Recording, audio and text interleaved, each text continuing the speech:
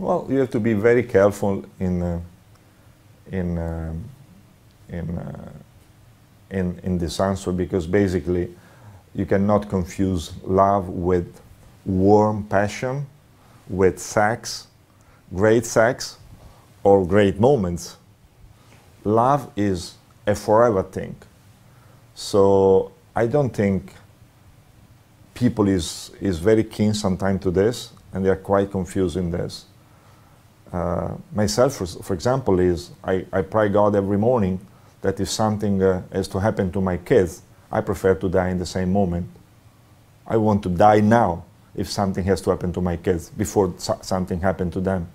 So for me, love, if you love somebody, if you really love somebody, you give 100% of you to this somebody, and that's it. There's no other thing to say.